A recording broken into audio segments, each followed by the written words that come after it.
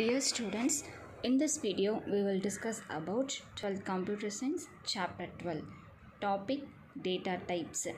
So what are the data types? அதை பற்றி பார்க்கலாம். ஸோ டேட்டா டைப்ஸ் அப்படிங்கிறது என்ன அப்படின்னா store based on the kind of value store on it. அதாவது ஒரு டேட்டா அப்படிங்கிறது கலெக்ஷன் ஆஃப் டேட்டா தான் வந்து டேட்டாஸ் சொல்லுவோம். ஸோ அந்த டேட்டாவை என்னன்னு சொல்லுவோம், டேட்டா பேஸ்னு சொல்லுவோம். ஸோ அந்த டேட்டா பேஸ் என்ன பண்ணுவோம், அதுக்கு ஒரு வேல்யூஸை நம்ம ஸ்டோர் பண்ணி வைப்போம் இல்லைங்களா, அது டேட்டா. அதே மாதிரி data types of the data R by assign each field of data.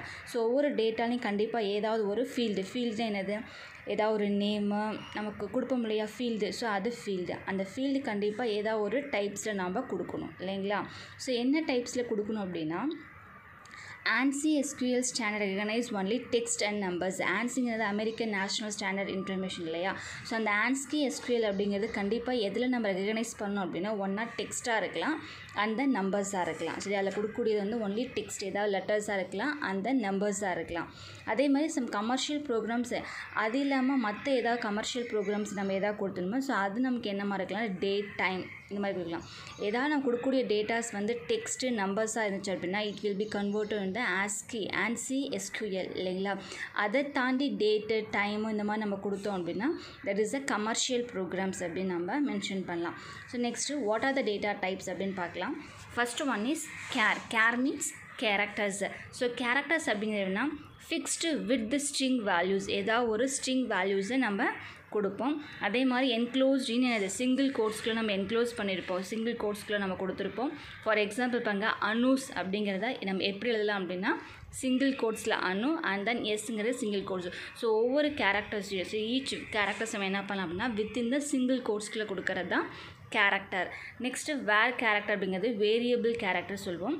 So variable with characters அப்படிங்கிறது அதுவும் ஸ்ட்ரிங் தான். ஸோ சிமிலர் டு கேரக்டர் மாதிரியே தான், பட் என்ன பண்ண முடியாதுன்னா except the size of the data variables. So data variable வந்து size வந்து நம்ம இதில் எக்ஸ்பெக்ட் பண்ண முடியும். இதுதான் வந்து ரெண்டுக்கும் டிஃப்ரென்ஸு.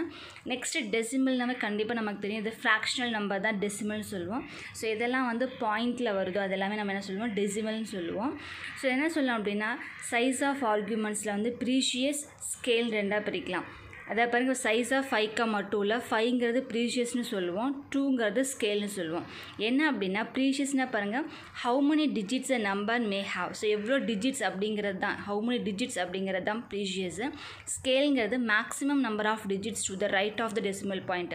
ஸோ டெசிமல் பாயிண்டில் ரைட் சைடில் மேக்ஸிமம் நம்பர் ஆஃப் டிஜிட்ஸ் என்ன இருக்கோ அதுதான் வந்து ஸ்கேல்னு சொல்லுவோம். சரிங்களா, இதுதான் ப்ரீஷியஸ் ஸ்கேல். ஒரு சைஸில் மென்ஷன் பண்ணால் 5,2 மென்ஷன் பண்ணால், ஸோ ப்ரீஷியஸ்னால் ஹவு மெனி டிஜிட்ஸ் கொடுத்துருக்கிற நம்பரில் எவ்வளோ டிஜிட்ஸ் அப்படிங்கிறது தான் ப்ரீஷியஸு.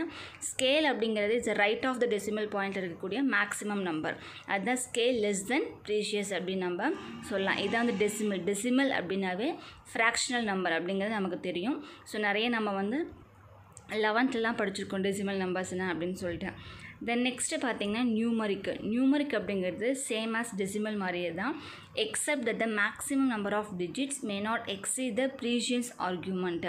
ஸோ என்ன சொல்கிறாங்க அப்படின்னா நியூமரிக்குங்கிறது டெசிமல் மாதிரியே தான், பட் என்ன அப்படின்னா மேக்ஸிமம் நம்பர் ஆஃப் டிஜிட்ஸ் வந்து நம்ம அதில் வந்து இன்க்ளூட் பண்ண முடியும், பட் என்ன பண்ண முடியாது ப்ரீஷியஸ் ஆர்குமெண்ட், ப்ரீஷியஸ் சொன்ன இல்லையா, ஸோ அந்த ப்ரீஷியஸ் ஆர்குமெண்ட் நம்ம இதில் நியூமரிக்கில் பண்ண முடியாது.